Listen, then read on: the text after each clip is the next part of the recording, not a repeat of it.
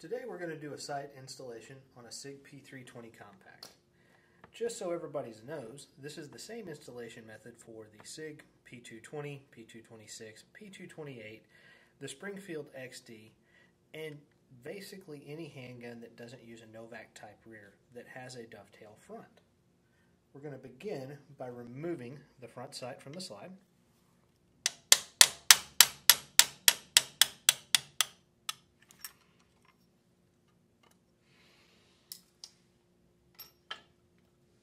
With the factory front sight removed, we can now begin by checking the fitment of the replacement front. It will just start into the dovetail, but it doesn't go quite halfway through.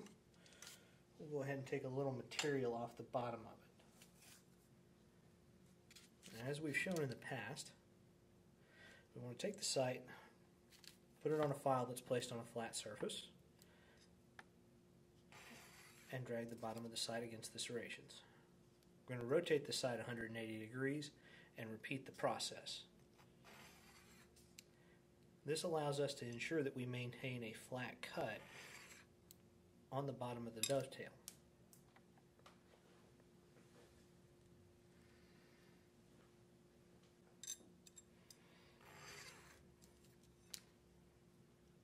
Go slowly and check often.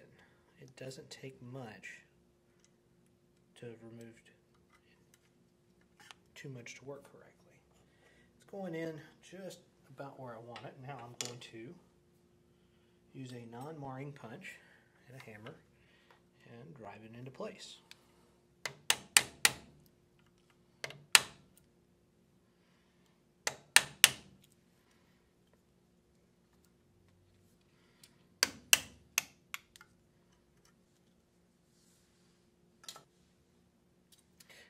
After we've removed material, we're going to check it again. That's about right to allow me to get a good friction fit with a hammer and a punch. I'm going to go ahead and remove it from the slide and degrease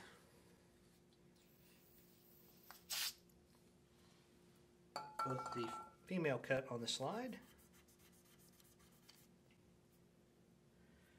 and the male dovetail on the sight before I assemble this completely. Now that everything is degreased and dry, I'm going to go ahead and get it back together. Using a hammer and a non-marring punch of some sort, I'm going to drive the rear sight, or the front sight, into place. And I'm going to visually center it in the slide.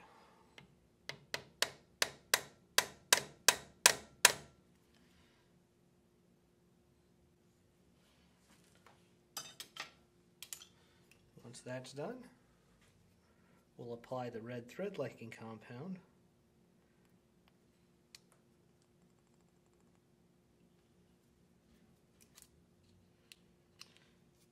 down in the bottom of the dovetail on each side of the front sight blade and at the juncture of the front sight and the top of the slide.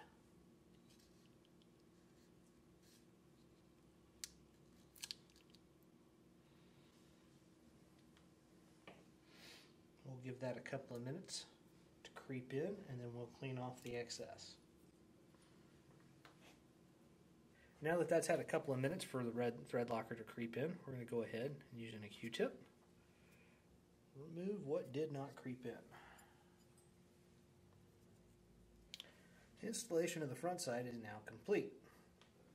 Time to move on to the rear sight. Get the slide switched in the vise so that we can hang on to it and remove the factory rear. Same thing. Take a hammer and a punch, drive the factory sight off.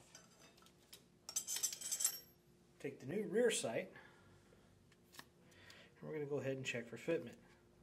In this case, it slides in just like it should. There's no need to remove any material.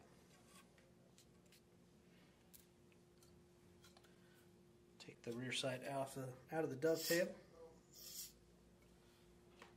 And using a Q-tip, and in this case gun scrubber, we're going to go ahead and degrease both the female dovetail cut on the slide and the bottom and the sides of the sight that we're going to install. Once everything has been degreased, insert the rear sight back into the dovetail cut, visually center it up, and snug the set screws. It's kind of hard to show on the video, but we're just barely snugging them. Once you feel the screw contact the slide, don't go more than 1/8 of a turn.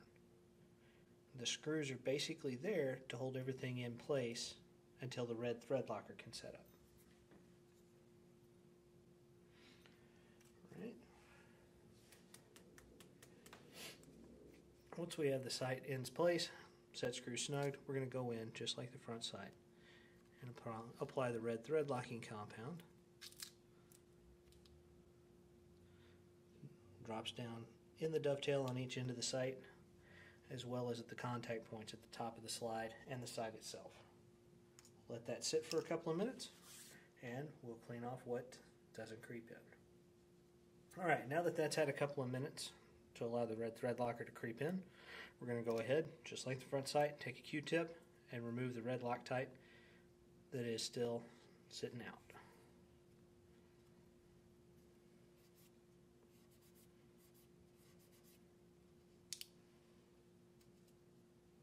Alright, installation is done. We can now reassemble the handgun. Give it at least an hour before we take it out, but shoot it. But we'll go shoot it as quick as we can.